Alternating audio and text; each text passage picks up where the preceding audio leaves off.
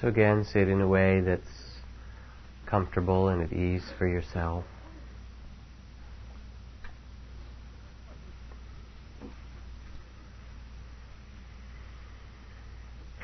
I just finished a 10-day retreat in the residential retreat center with a number of the other Spirit Rock teachers and about 100 practitioners. That was, as they often are, it was quite wonderful, but somehow it felt even more dedicated, if you will. I believe partly because of the times that we're in. People were both grateful to be on retreat and motivated in some way to look deeply inside. So I began to reflect, coming back from that retreat, on what kind of teachings from the Buddhist tradition might be of use during this time, this week, and perhaps in the weeks ahead. And it seems important, although valuable to talk about the current situation in the world, to also speak of those truths or understandings that are timeless, that are beyond the current situation and dilemma, and in particular to look for ways that help us keep our heart open and clear in this time.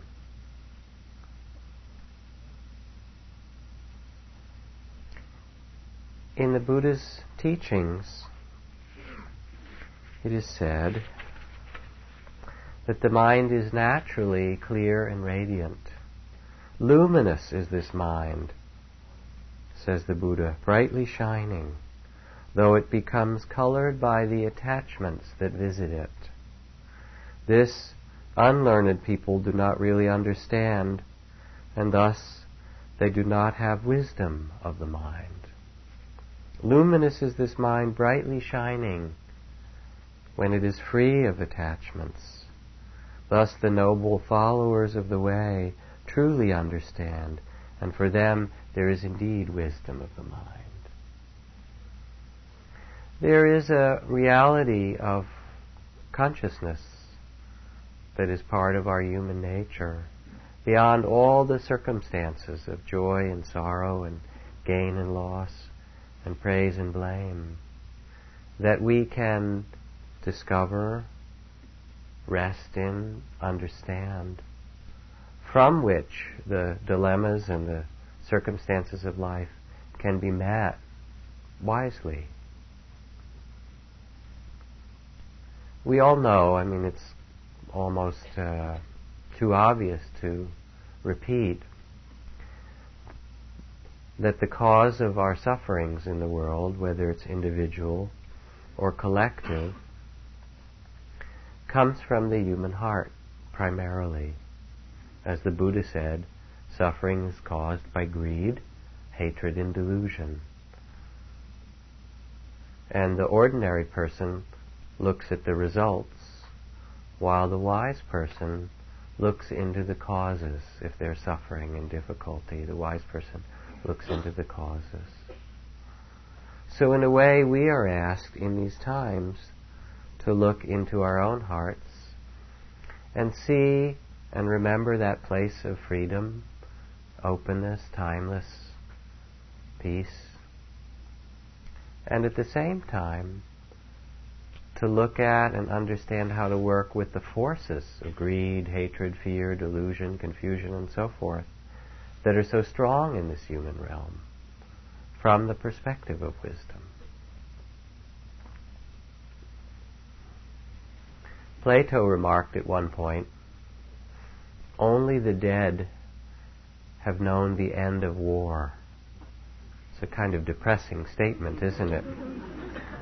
But unfortunately, it's been accurate so far for the last 2,300 years or however long ago Plato made that statement. And I might hope that it doesn't remain accurate in centuries ahead. But so far for this human realm, that's actually the reality, isn't it? I was talking the other day with my mother about this, who's very upset about the world situation. And she said, you teach in Buddhism that people are basically good, that our hearts are basically good. I said, that's right, Mom. She said, I think 95% of people are basically good, and that the other 5% are so badly hurt or so badly traumatized in some way that we couldn't call them good at this point, although underneath that might be there. But it's only a small amount. That was her philosophy of the day. So that day I was meeting with another teacher here, Robert Hall, who was a psychiatrist and founder of the Lomi School, who's done work both individually and collectively for many, many decades. And we were talking about my mother's statement, Robert and I. And I said, Robert, what do you think? Do you have any sense of this? He said, that sounds pretty much right to me, that mostly we're good, and then there's some who are so wounded, so much in pain, that they can't touch that goodness so easily. And I said, so when you meet someone like that in your work with groups, because Robert's done all these decades of group work, what do you do when you have a group of people who are very good-hearted, and then 5% of the group, one person or two people, are violent, are destructive, are filled with hatred or anger and so forth? What do you do in your work? You said, well, first I breathe. Remember this, right? This is going to be a theme tonight. First I breathe. That is to make space. Then I acknowledge this is what's happening. And then I try to give that person the attention that's needed. If they're destructive or acting out or whatever is happening, to give them attention. And I enlist the others in the group as well. I say, this is what's going on in our group. It's true, he said, that one person in a group can take over the whole energy of the others. Everybody knows that. As can a small group of people in a very large society who are acting in some very strong way take the whole attention and energy of the society. He said, so what I do is to give them that attention, because you have to. And he and I were kind of going back and forth because we've run groups together. I said, yeah, exactly, that's what we do. I said, then, all right, suppose it gets worse. Suppose, what do we do when it gets out of control? And he said, well, then there's a certain point where that person may need to be restrained for their own good or the good of the other people, possibly even locked up for their good or the good of other people. But most important, we actually have to pay attention and work with that energy. So the question for us in our practice at this point is, how do we work with the energies that are touched in us by the terrorist attack in New York and by all the upheaval in the society and the world since then? What do? We all have been shocked at some point, but then being shaken up, we can get very touchy, or it will affect our own trauma and we get frightened, deeply afraid, or touch the grief that we carry, or we become on edge or quick to judge one another. All of these kinds of things get activated in us. And it's not just then those people, whoever your them is, who need to do the work of the heart at this time, but all of us. How can a troubled mind understand the way, says the Buddha? Your worst enemy cannot harm you as much as your own thoughts unguarded. How's that? Your worst enemy cannot harm you as much as your own thoughts unguarded. And once mastered, no one can help you as much, not even a beloved mother or father. So we too have the responsibility to learn to work with our mind and all the energies within us. In the Buddha's instructions on discovering the freedom of heart, purity, the end of grief, the realization of liberation that is possible for you as a human being, he says, sit quietly, establish a quality of awareness and presence, breath, body, feelings, and mind.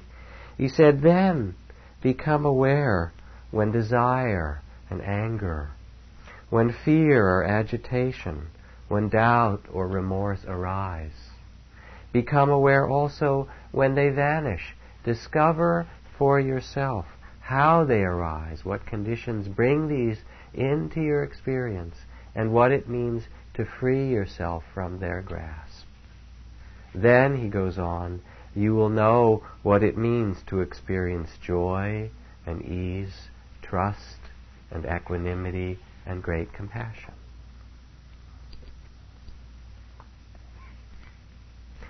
How do we work with the energies in ourselves? First important thing is the truth that we can't avoid them, just as we can't avoid suffering. Anybody here who's been able to avoid fear, judgment, doubt, confusion, anger, raise your hand. You can have your $5 back.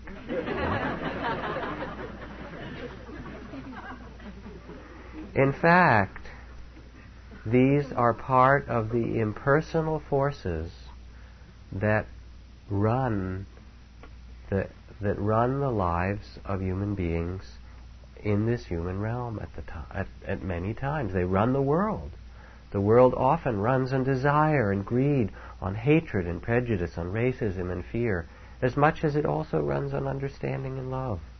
They're big forces. And when we are caught in them, they keep us from seeing clearly. They keep our hearts from being soft and tender and connected with one another and this amazing earth that we're born into. So then the Buddha gives a number of the common examples that come in meditation, but I want to think about them tonight as they come in the course of our weeks, this time in the year 2001, in the fall of 2001. And how do we work with them to begin to examine? One of the first of these energies that come and are difficult for us, says the Buddha, is the energy of greed and desire and wanting. And we need to look at it as a cause in ourselves and in the world, because it can be the source of tremendous suffering, or, when understood, it can be the place of great liberation for us. First is to see it clearly. It is the state in us or in others that is not satisfied, that needs, that wants. And whether it's wanting more money, or appreciation, or a certain kind of security, or beautiful things, or certain kinds of pleasure, or whatever it is, sometimes it's just the littlest thing. It's amazing. People can be on retreat, and after a week or so, there's really not much going on. Not much entertainment, just your own mind, which is kind of like, the shopping channel or something, over and over again. And so there's nothing big to want, and the little want will come and tap you on the shoulder and say, well, if only we could get one of those nice little meditation benches. I mean, you start in the beginning, and you want like a nice big estate on the bay, and the perfect lover and great vacations and so forth. But after a while, you'll settle for, I just want a sitting where my back doesn't hurt so much, and a kind of a nice spot in the meditation hall, where not near the door, where people won't disturb me. And you see that no matter what situation, even in a prison cell where there's very little options, the wanting mind still comes. Where we are isn't enough. It's not just the outer things, but even more deeply, it's in the heart as a need to be seen and recognized and acknowledged. Another kind of very deep wanting. Someone said it's better to be wanted by the police than not wanted at all.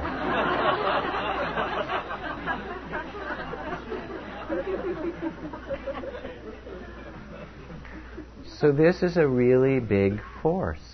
And it comes all the time in our own lives. And it drives the world. Endless longing, greed, have this, get that, do that, more and more, instead of contentment.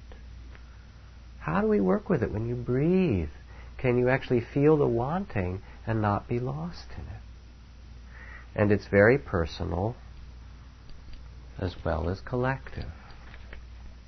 In a new book by Oriah Mountain Dreamer called The Dance, who did that, she wrote the poem The Initiation.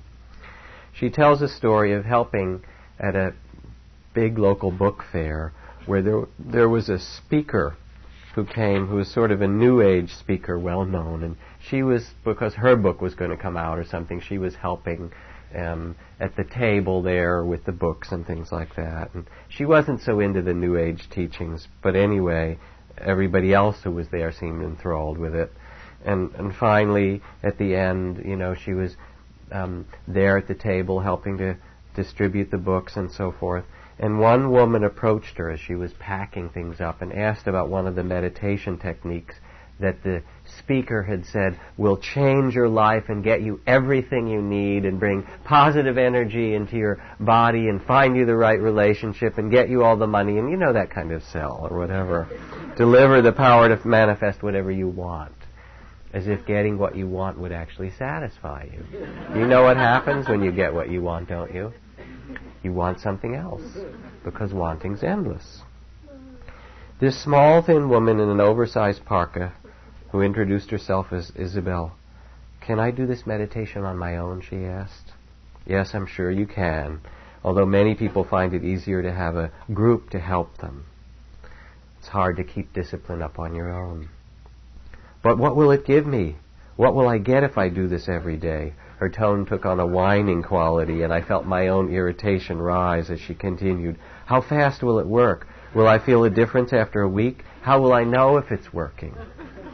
This was exactly the thing I detested, the quest for the quick fix, the desire for guaranteed outcomes, the simple answer, do this and you'll have everything you always wanted.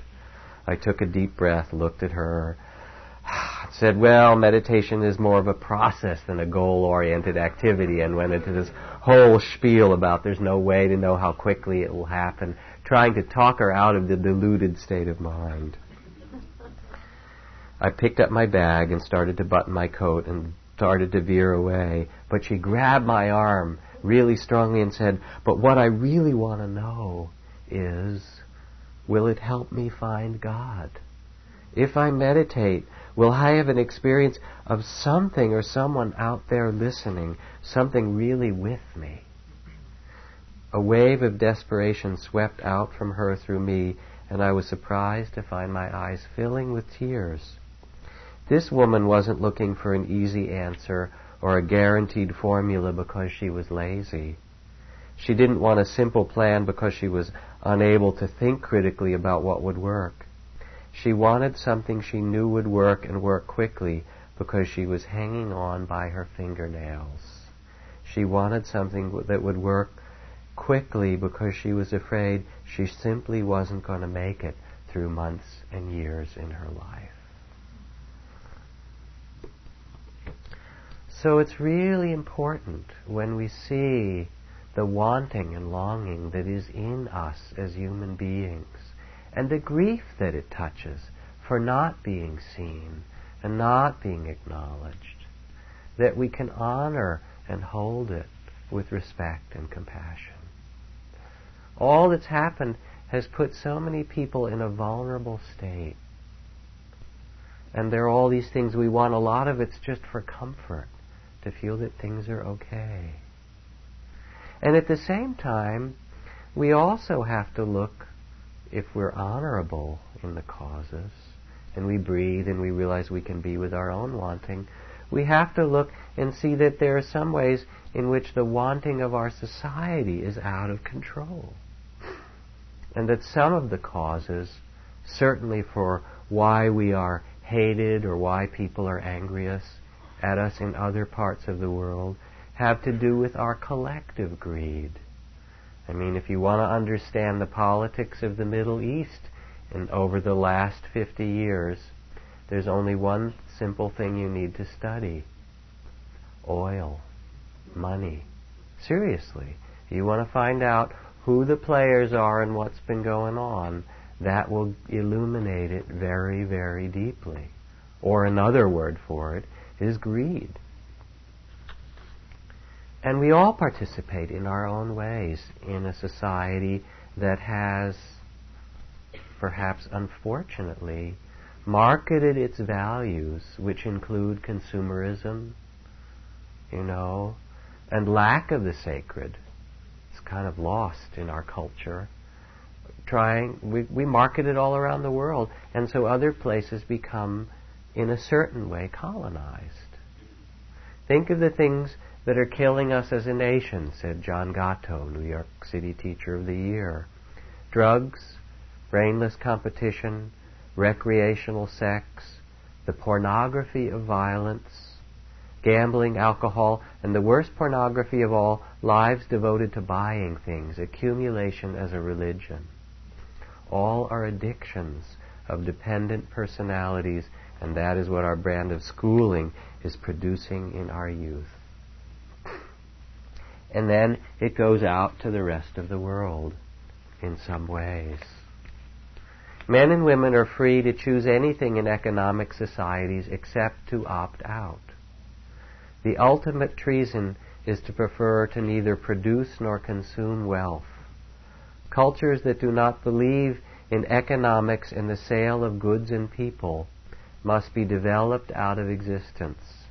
Roads, schools, and hospitals are the preferred weapons of destruction. I don't mean to say that capitalism is bad. There are good things about it. But greed is bad for us and for the rest of the world.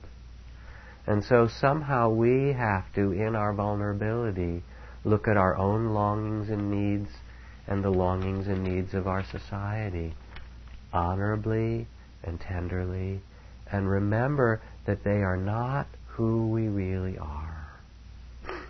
How to work with these energies?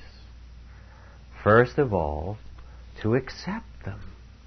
As William Blake said, those who enter the gates of heaven are not those who have no passions or have curbed the passions, but rather those who have cultivated an understanding of them. So we see them for what they are.